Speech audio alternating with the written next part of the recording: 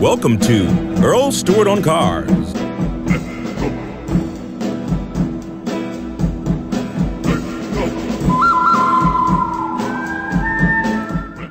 Leasing is being pushed very heavily by almost all car dealers. And the reason for this is that it's easier to make a higher profit from the customer on a lease. Leasing doesn't cost you more as long as you know what you need to do and be careful of. Unfortunately, with leasing, there's a lot more that you have to be careful of. I'll tick off just a few. From the very beginning, when you go into lease a car, I should say, you still have to be careful about a dealer fee because virtually all dealers include the dealer fee, add the dealer fee to the leasing price of the car. Now, there's something new that you don't have when you purchase a car. It's called the lease acquisition fee. This is something the lease company charges, and they split the profit with the dealer. So it's like a semi-dealer fee. And then, in addition to that, you have the upfront fees that are usually hidden. And the advertisements you see on leases, without exception, have something called a cap cost reduction. That's abbreviation for capital cost reduction, and that's just a fancy name to confuse you, really, for down payment.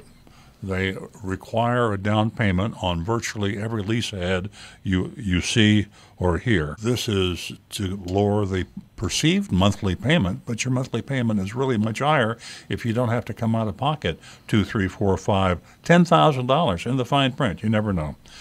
Now, here's another hidden danger that is the cost for excess mileage. If you're an average driver, you drive 15,000 miles a year. Most leases have like a 10,000 mile per year cap. The Mercedes dealers were advertising leases with only a 7,500 mile annual cap.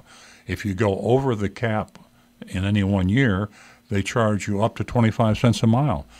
When you turn your car in, you're responsible for thousands of dollars in excess mileage charge. If you're a high mileage driver, you might not want a lease. But if you are a high mileage driver and you do want a lease, you can factor in your excess mileage up front. That way you know what you're getting into. There's no sense in getting a good low lease payment for, say, $250 a month, which is what you wanted, and then 3 years later you find out you owe the leasing company 3,000 or 4,000 miles for excess mileage. So be very careful, and if you're a high mileage driver. Now, when you turn your car in, there's something called a lease disposition fee.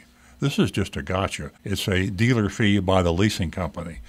They get you coming with the lease acquisition fee, and they get you going with a lease disposition fee. This is typically $350, $400, and I didn't mention the cost of the lease acquisition fee. This is typically around $800 or $900. And as the TV commercials say, wait, there's more, because perhaps the biggest danger with a lease is the judgment by the leasing company that your car was returned with above average normal wear and tear. This is largely subjective on the part of the leasing company. This means that your tires don't have enough tread. This means that you have a stain on the upholstery. This means that you might have a little ding or scratch or dent. You know, what is a normal wear and tear ding or dent? I mean, when you're in the parking lot at a local mall and someone opens the door and scrapes your door, is that normal wear and tear? In my vocabulary, that's normal wear and tear, but it doesn't matter what's in your vocabulary or my vocabulary. It's what's in the leasing company's vocabulary. Very subjective. I advise you, if you get hit with a large above normal wear and tear charge by your leasing company, fight it, argue. I've been very successful in many cases with my customers being their advocate, going back and arguing with the leasing company that they're being unreasonable. Now, another way to protect yourself against this unreasonable wear and tear is to take a picture of your car.